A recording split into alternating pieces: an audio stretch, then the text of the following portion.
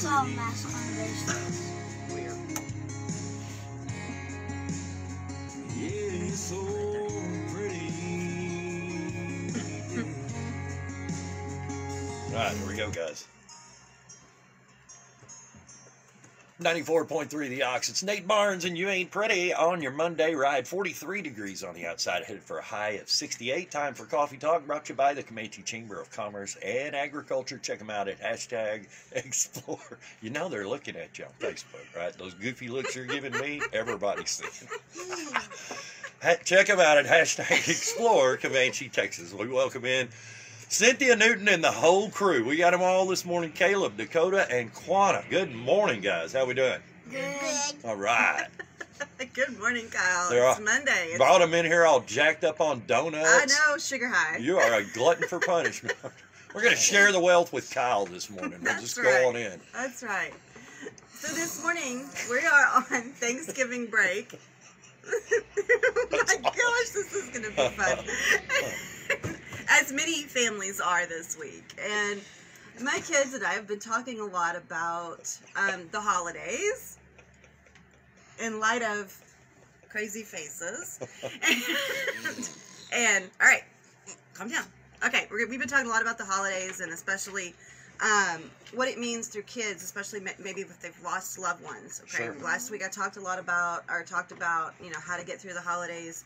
How to keep some normalcy, maybe, if you've lost somebody that you love in this past year or, several years past, and what do you do? So today, my kids have been touched by loss this past year as well, and we've talked a little bit about, they would like to express some things that maybe might be important for kids to help get through the holidays, to help remember the loved ones that they've lost, and then, and guys, this is through the eyes of kids. This is not me coaching them. This is truly things that, if you've got kids out there and they've lost somebody or they've gone through a difficult time this past year and that person is not going to be with you for whatever reason, you might think about this in just ways, you're probably grieving, but think about the kids and how it might be affecting them, especially somebody that may be an integral part of your normal holiday season. So I'm going to start with one of these boys. And we're going to say some things that they've thought about of things to help remember their grandpa, who's not with us this year for the holidays. So, okay, you want to go first, Quanah? You do? Okay. So, Quanah, how old are you? 5. You are 5. What grade are you in? Kindergarten. Kindergarten. Okay. And you lost Grandpa this year, right? He died? Yeah? Okay, so what are some things that we can do as a family to help remember Grandpa and not be sad this holiday season that he's not with us? Hang a special ornament and pray for them and do a special present. Do a special present, hang a special ornament on the tree, and pray for them. And pray for them. Okay, all right, good job. All right, Dakota, how old are you? 10. You are 10, and what grade are you in? 4th. 4th grade. Okay, so what is something that we can do to help remember Grandpa that will help you this year? One thing that would help us remember our grandpa is play their favorite singer and someone sit in their seat and let him be in your heart. Let him be in your heart. Play their special singer, like music. Is that what you're saying? Okay. Do you remember what I told you? Because you asked me what Grandpa's. Elvis Presley. Elvis Presley. How about Elvis Presley? Oh, Elvis. Close enough. All right, Caleb. How old are you? 12. What grade are you in? 6th.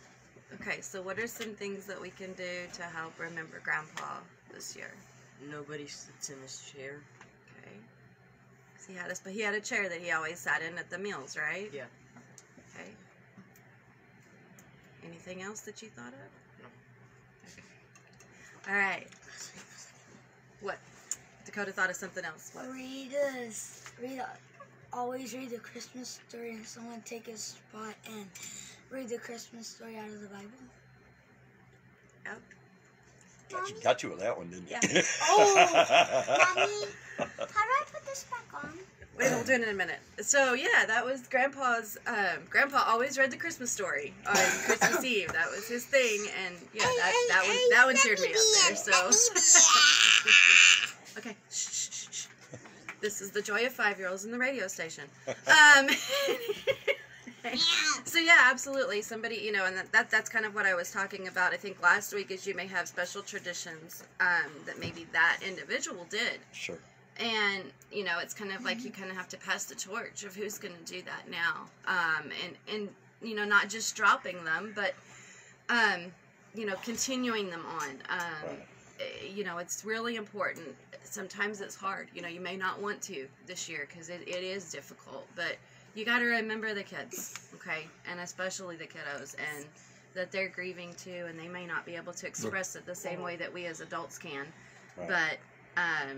it's real important to do things that are going to help them. I like some of the things they came up with.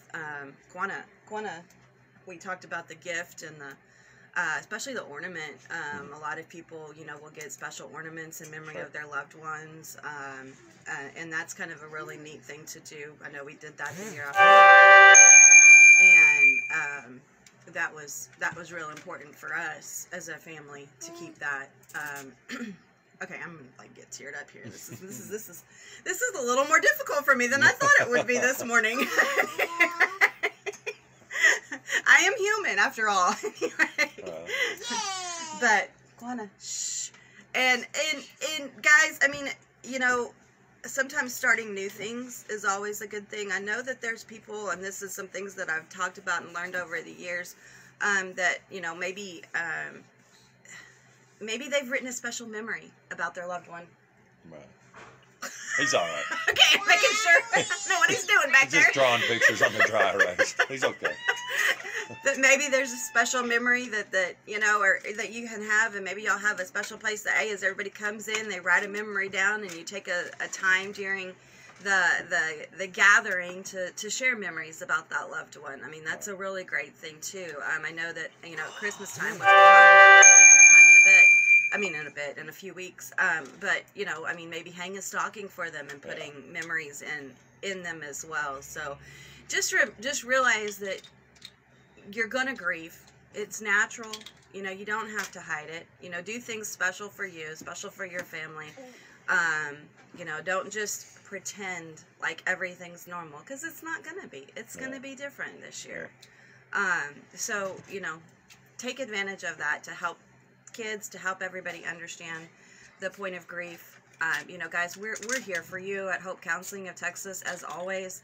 If there's anything we can do to help you through whatever you might be going through this holiday season, or anything, just know that we're here. We've got offices in Comanche, Eastland, Dublin. Do y'all know the other one? Hamilton. Look at See, that. My kids know. In Hamilton. All right, so just know we got 4 office locations. We're always here, 325-356-1105. And we accept pretty much all insurances. So if you've got, if you don't have insurance, we'll also work with you according to that. So again, 325-356-1105, or find us on Facebook or on the web. Anyway, is there anything else that y'all want to say? Of course there is, because they don't stop talking. Everybody have a good holiday. Thank you. Bye.